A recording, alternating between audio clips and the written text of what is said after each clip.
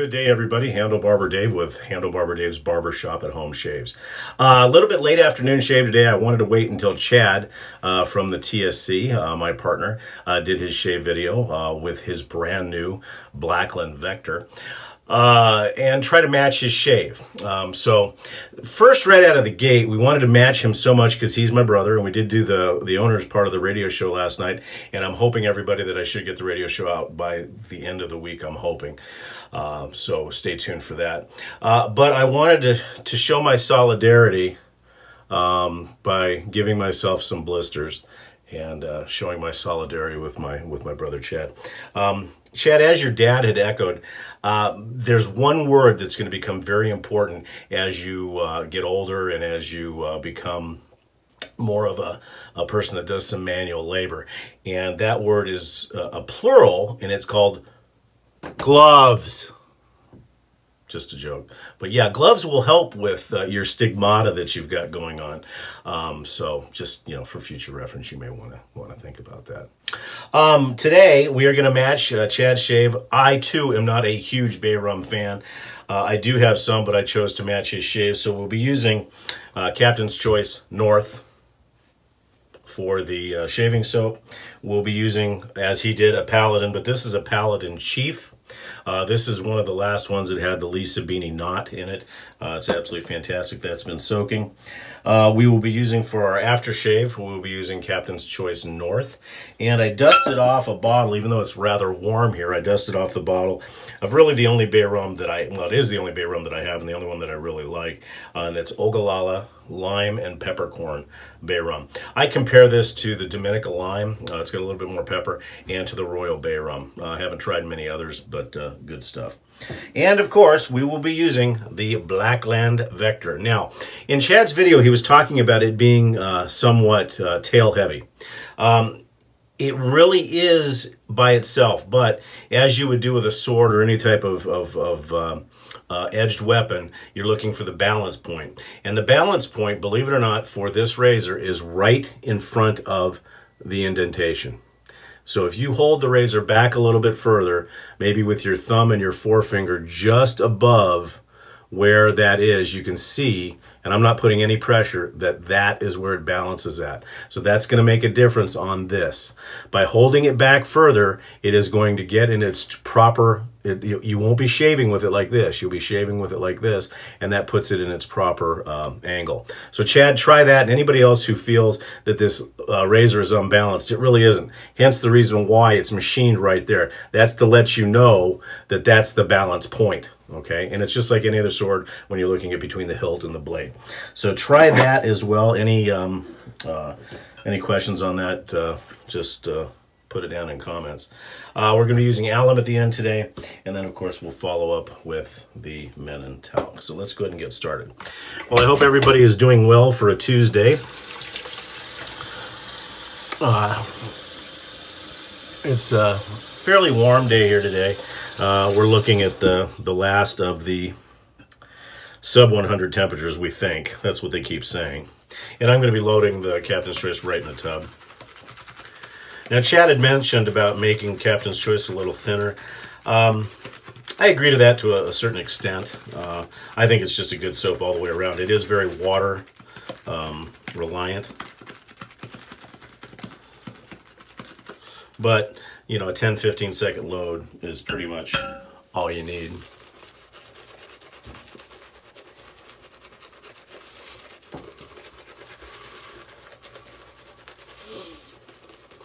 I think you folks are really going to enjoy the Owner's Roundtable on the radio show coming up.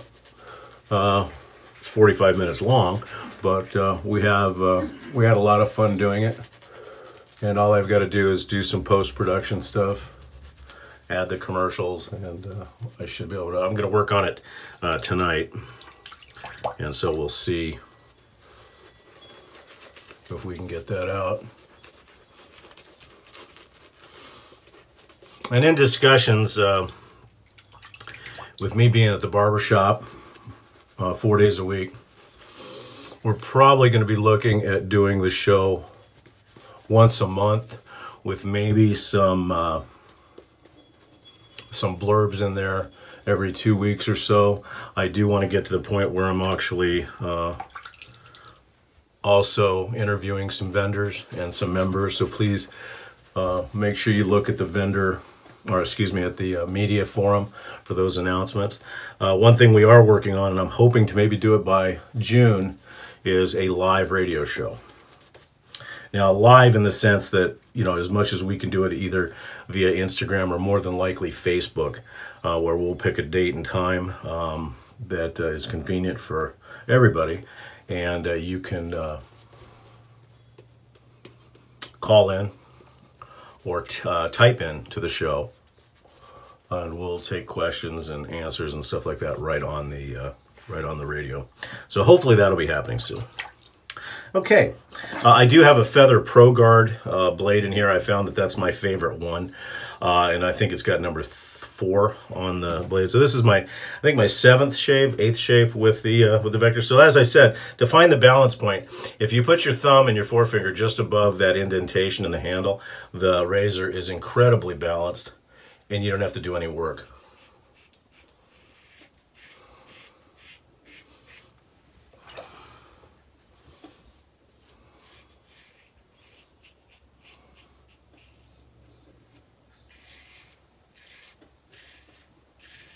So it does require, you know, if you're used to holding your razors up further, it does require a little bit of getting used to.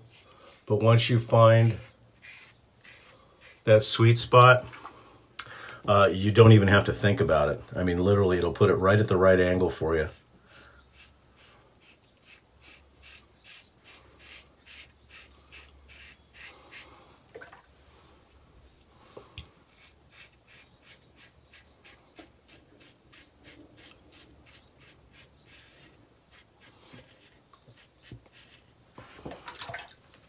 North in itself is a wonderful soap. It's one that I reserve for usually warmer or cooler weather, rather, because it can get a little bit cloying when it's hot. Because those of you that have lived out in the Southwest or live out in the western states know that when you have low humidity, we have what we call swamp coolers. And those will put humidified air into the house. But once it gets to a certain point, and basically the way those humidifiers, those swamp coolers work, is they take water and they pour it over a pad of some type, whether it be straw or whether it be a synthetic material. And then the evaporation of the cooler air is what causes the cooler to come in. The nice thing about the evaporative coolers is you can leave your windows open while you have the cooler on, and you can usually get 20-25 degrees out of a swamp cooler.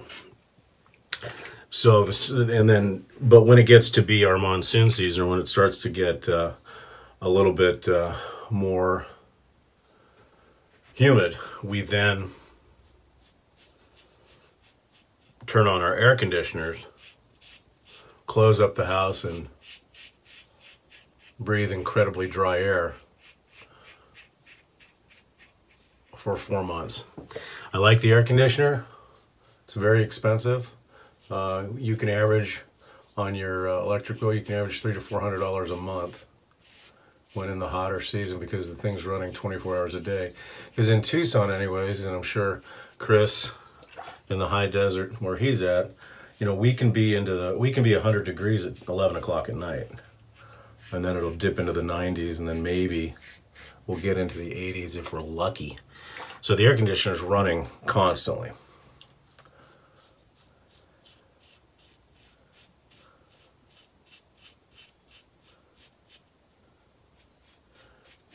So soaps can become very cloying, very easy, because a lot of people don't realize, even if you go with a 20 SEER, you know, the new 20 SEER, even 30 SEER air conditioners,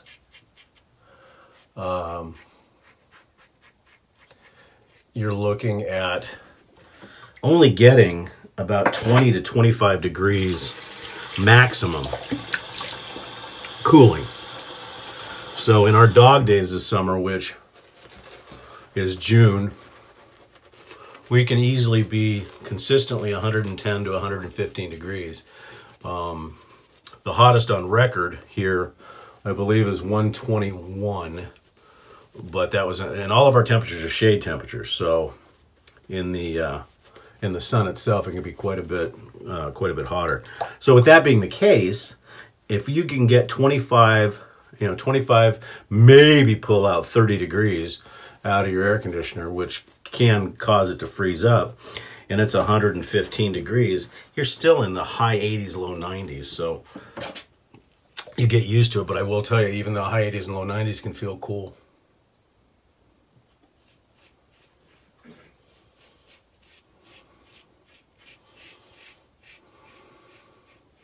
So by watching Chad's video, I would say if he adopts a little bit of a different finger position where he holds the razor, I think he's going to find it much more balanced. And especially on the upward strokes, I hold it even further and just let the razor float on my skin because it does have that balance point.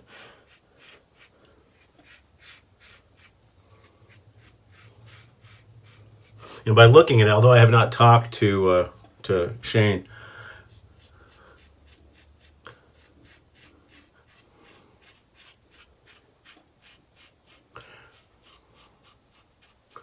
and looking the way it was machined, that makes every bit of sense that that is a balance point, because you look at it, grab it, and boom, it's instantly balanced.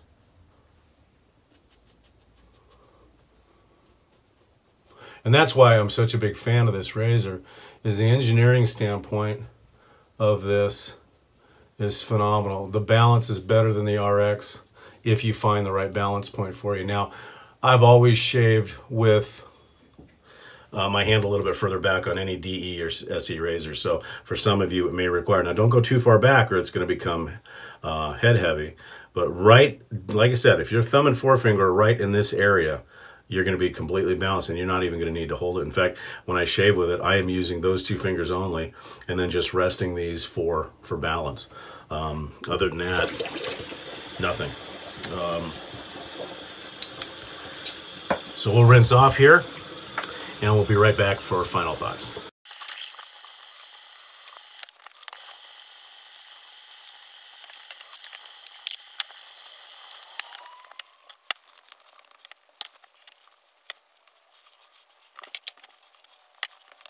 Okay, we're back. Final thoughts. Aftershave, the North Aftershave is wonderful. I may have to revisit my Bay Rums because it's been probably over a year since I've used this, and it matches perfectly with the North, by the way. So I highly recommend, if you are going to go with it, the Ogallala Bay Rum Lime and Peppercorns. Once again, on the balance of the razor, like I said, thumb and forefinger just above the indentation on the handle, and I think you'll be in good shape. I will affirm, to me anyways, that the Pro Guard is the most efficient blade for me. So that's it, Chad. I hope you had fun with my Stigmata. Don't forget to join us on the Shaving Cadre at www.theshavingcadre.com. And also, please, for those of you who have not listened before, the TSC radio show will be coming out hopefully by the end of this week. So keep an eye on Instagram, Facebook, and also right here on the Shaving Cadre. Hope you guys have a wonderful Tuesday evening, and we'll see you next time. Take care.